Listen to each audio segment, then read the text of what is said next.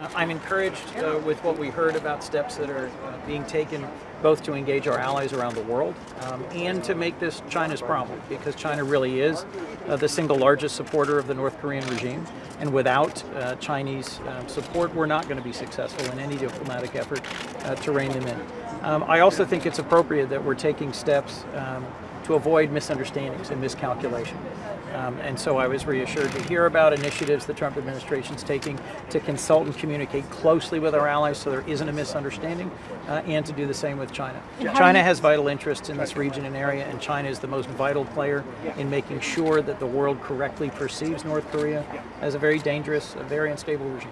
Engine ignition, lift off.